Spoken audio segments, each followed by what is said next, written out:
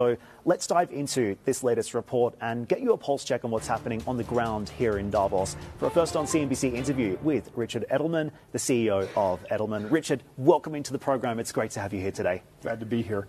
To me, the Trust Barometer this year is so important because this is right in the wheelhouse of business. We know how to innovate, but we have to focus as much attention on the adaptation and adoption as we are on the innovation itself.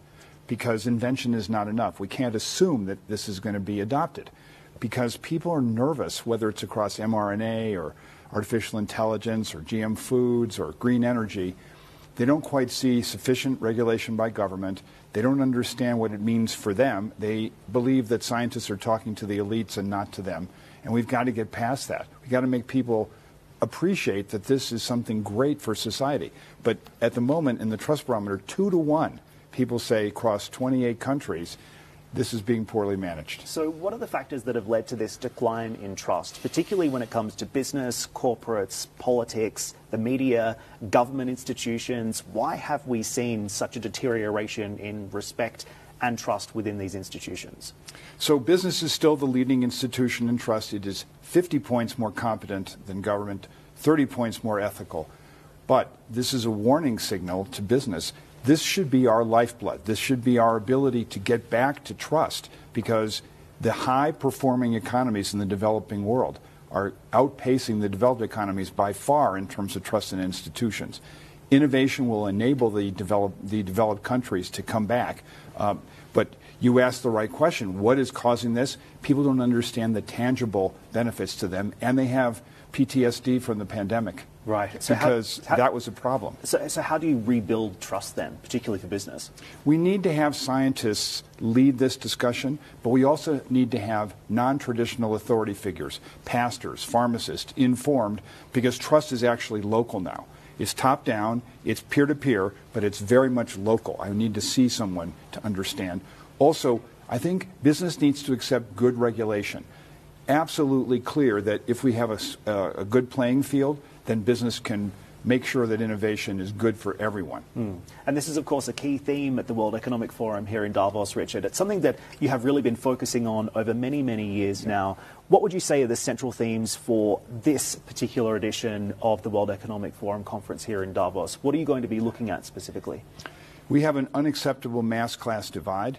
We have an infodemic where, CNBC, of course, is trusted, but, a lot of material gets onto social media that's not so authoritative.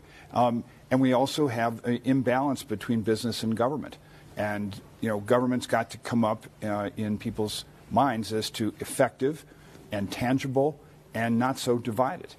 Also wanted to ask you a couple because we have 50 things. Elections. Yeah, exactly. Year. I mean, democracy absolutely on the agenda and this innovation year as well. is going to be on the ballot. Indeed, indeed. Look, before I let you go, I wanted to ask you a couple of other things. The first is about U.S. politics, because we've just seen President Trump taking out the Iowa caucuses. Look, Nikki Haley coming in third. We've seen Ron DeSantis coming in second there, and Vivek Ramaswamy pulling out of the race. To what extent will this be shaping the conversation here at WEF, and how will it influence business thinking throughout the course of the year? One of the findings from the Trust Barometer that fascinated me is that Republicans are 40 points less likely to adopt the innovations of green energy, for instance, small nuclear, electric vehicles, because there's a sense, again, that they're changing values, that it's not necessarily good for, my standard of living. And so, look, we're going to have to adapt to more nationalism, more of a sense of insourcing, and maybe less global trade. I'm also looking at WEF this year from a very Middle East perspective. It's home for me, geopolitics front and center. What we've seen is a real increase in geopolitical tensions, not only after Israel's war against Hamas in Gaza, but of course these attacks in the Red Sea and the situation on the ground in Ukraine as well. So to what extent is this impacting some of your business decisions, particularly? You've got a sizable business in the Middle East, in particular in the UAE and Saudi Arabia. Is this influencing your decisions? Look, I think the presidency of the COP28 was a great marker for the Middle East, for the UAE in particular, and Dr. Sultan led that to a very successful conclusion. Saudi Arabia is one of the 3 or 4 most important sort of central countries. India, Brazil, Indonesia, and Saudi are sort of the swing ballots between the Chinese bloc and the American bloc. The Middle East is absolutely going to be our second market in the EMEA region. Right. Does it influence your decisions, though, and what do you think is going to happen next with some of these conflicts? I think that we just will carry on because this is a major market opportunity. Mm-hmm. People have money, they want to be part of the world, and look what Saudi's doing in its own transformation. It's stunning.